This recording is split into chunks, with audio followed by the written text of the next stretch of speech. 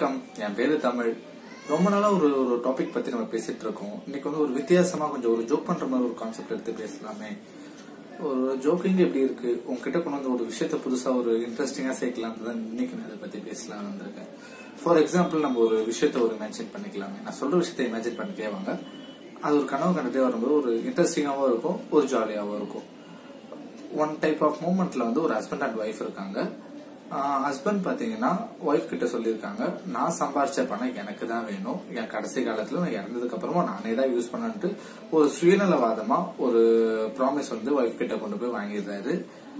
அது வந்து வாங்கினதுக்கு அப்புறம் ஓகே, எல்லாமே நடந்துட்டு இருக்கு. அவரு கொஞ்ச நாள் உயிர் வாழ்ந்தாரு. நல்லாவும் ஒரு அளவுக்கு அதிகமாவும் அவர் வந்து ஏர்ன் பண்ணாரு. ஏர்ன் பண்ணி எல்லா அமௌண்ட்டும் ஒரு பாக்ஸ்ல வச்சு வீட்டுல வச்சிருந்தாங்க. அவர் சாகும்போது அவரு கடைசியில எடுத்துட்டு போற சவப்பெட்டிலையும் இந்த பணப்பெட்டியை எடுத்துட்டு போய் அந்த ஒய்ஃப் வச்சு மூடி அனுப்பிச்சிட்டாங்க. இது வந்து இருக்கிறதுல ஒரு மெயின் திங்.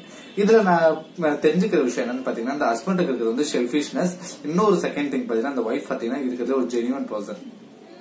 ஏன்னா ஒரு ப்ராமிஸ் வாங்கிட்டுமேன்றதுக்காக ஹஸ்பண்டோட கடைசி ஆசை நிறைவேற்றணும்ன்றதுக்காகவும் கொண்டு போய் வச்சு அவங்க ஒரு நல்ல ஒரு விஷயமா அந்த இந்த ஒரு நினைவின் மூலம் வந்து சொல்லியிருக்காங்க. பட் அங்க இருக்க சுத்தி இருக்க மக்கள் வந்து ஏன் பண்றீங்க, பண்ணாதீங்க, அவர் தான் இறந்துட்டாரு, இனிமேல் அவர் அந்த பணத்தை எடுத்துட்டு போய் என்ன பண்ண போறாரு, பூமிக்கு போனதுக்கு அப்புறம் செல் அடிச்சு ஒரு பேப்பர் வேஸ்ட் பேப்பரா தான் போகும் நிறைய மக்கள் சொல்லியோ.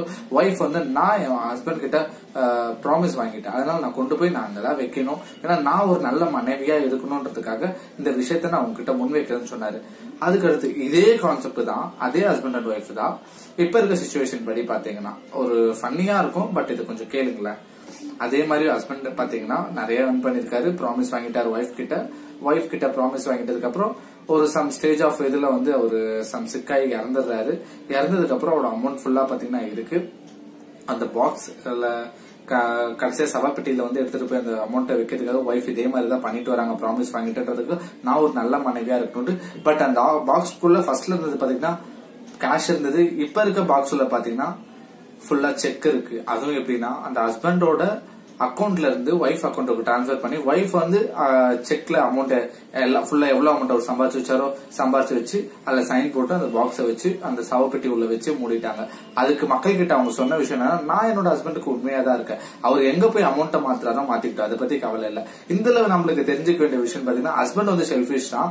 அவர் எவ்வளவுக்கு எவ்வளவு சுயநல வியாதியா இருந்தாரோ அதே மாதிரிதான் இந்த இடத்துலயும் ஒரு சுயநல வாதத்தை அந்த ஒய்ஃபை வந்து நிரூபிச்சிருக்காங்க. பட் நான் வந்து நல்லவ தானே, நானும் நல்ல விஷயத்துல கொண்டு வந்து காமிச்சிருக்கேன், நானும் எல்லாரும் முன்னாடி வந்து உங்களுக்கு பணம் வச்சுட்டு நான் பணம் வைக்கலன்னு சொல்ல நீங்க போய் மாத்துறீங்கன்னா மாத்திக்கோங்க, நான் எடுக்க மாட்டேன் அந்த பணத்தை. பட் அவங்க பணத்தை எடுத்து யூஸ் பண்ணுவாங்க, அது வேற விஷயம். பட் நீங்க போய் மாத்துறீங்கன்னா மாத்திக்கோங்க. கொஞ்ச நாள் பாப்பாங்க, தென் ஆஃப்டர் வர்ட்ஸ் அந்த பணத்தை எடுத்துப்பாங்க. இதான் இப்ப இருக்க நிலைமையை பாத்தீங்கன்னா ட்ரெண்டிங் வந்து நிறைய மாறிட்டு இருக்கு. எவ்வளவு விஷயம் வந்து அவங்களுக்கு புரிய ஆரம்பிக்குது. முதல்ல வந்து நம்ம செல்ஃபிஷ்னஸா இருக்கிறத நம்ம தவிர்த்துக்கணும். செல்ஃபிஷ்ன்றது ஒரு கொஞ்ச நாளுக்கு மட்டும்தான் நம்மளால இருக்க முடியும். அதுக்கு மேல வந்து செல்ஃபிஷ்னஸா இருந்தோம்னு வச்சுக்கோங்களேன், கிடையாது. நிறைய விஷயத்துல சுயநலம்ன்றது மனிதனுக்கு தானா விஷயமா வராது. எல்லாருக்கும் வந்து சுயநலம் வந்து இருக்கதான் செய்யும், இல்லாம யாருக்குமே இருக்காது. இந்த சுயநலத்தை வந்து எப்படி பொதுநலமா ஆக்கிக்கணும்ன்றது நம்ம கத்துக்கணும் நிறைய விஷயத்த. எல்லா மக்களும் வந்து ஃபர்ஸ்ட் சுயநலமா இருக்கிறத வந்து கைவிடணும்ட்டு இந்த வீடியோல நான் உங்ககிட்ட இந்த ஒரு முக்கியமான பதிவா வச்சுக்கிறேன்.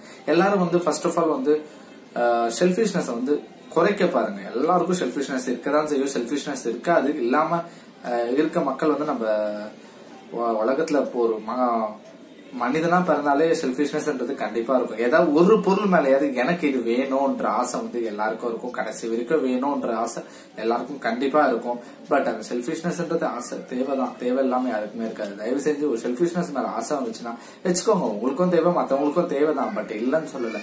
பட் கொஞ்சம் காம்ப்ரமைஸ் பண்ற வாழ்க்கையை வாழ்ந்தாதான் இந்த உலகத்துல வாழ முடியும். காம்ப்ரமைஸ் என்ற வார்த்தைக்கு நிறைய அர்த்தம் இருக்கு. இது வந்து மார்க்கெட்டிங் பேஸ்ல வேற மாதிரி கொண்டு போவாங்க. காம்ப்ரமைஸ் ஏன் பண்றீங்கன்னு சொல்லுவாங்க. பட் இல்லைங்க, லைஃப்ல காம்ப்ரமைஸ் பண்ணா மட்டும்தான் லைஃபா இருக்கும். காம்ப்ரமைஸ் பண்ணாம விட்டீங்கன்னா லைஃபா இருக்காது. எனவே எல்லாரும் வந்து இந்த வீடியோவை பார்த்துட்டு செல்ஃபிஷ்னஸ் வந்து இந்த ஒரு ஷார்ட் ஸ்டோரி, ஒரு ஃபன்னியான ஸ்டோரி தான், பட் இந்த ஒரு கதையின் மூலியம் நீங்க தெரிஞ்சுப்பீங்க. இந்த விஷயத்த எல்லாருக்கும் ஷேர் பண்ணுங்க. ஒரு நல்ல விஷயத்த உங்ககிட்ட கொண்டு வந்து நான் சேர்த்திருக்கேன். செல்ஃபிஷ்னஸா இருக்கிறத அவாய்ட் பண்ணுவோம். ஏன்னா தடுக்க முடியும், மொத்தமா இது பண்ண முடியாது. முடிஞ்ச அளவுக்கு நம்ம அவாய்ட் பண்ணுவோன்றத இந்த வீடியோ மூலம் நான் உங்ககிட்ட தெரிஞ்சுக்கிறேன். Thank you so much.